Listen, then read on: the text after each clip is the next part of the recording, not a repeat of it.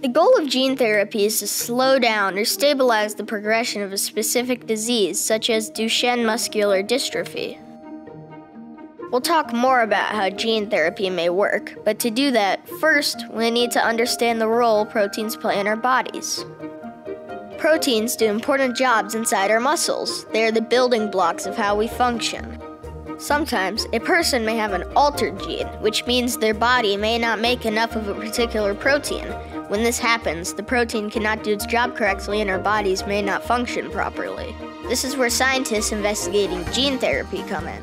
Gene therapy is designed to introduce a healthy gene into a person in order to make a new protein that was previously missing or not working well. Gene therapy is made of 3 components: the transgene, which aims to produce a functioning version of the protein of interest, the vector, whose job is to deliver the transgene to the targeted cells in the body, and the promoter, which makes sure that the protein is made or replicated. Together, these 3 parts of gene therapy are intended to slow or stabilize disease. Scientists are testing to see if the new protein starts doing a job that wasn't previously there.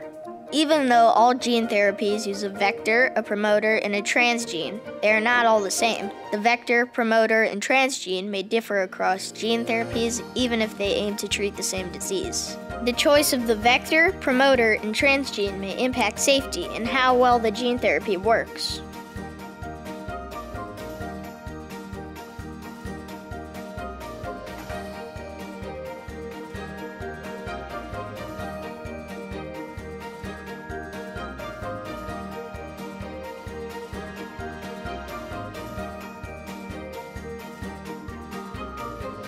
For more information about the goal of gene therapy, reach out to our patient advocacy team by emailing advocacy@sarepta.com and be sure to visit Duchenne.com to sign up to receive updates and access additional Duchenne resources.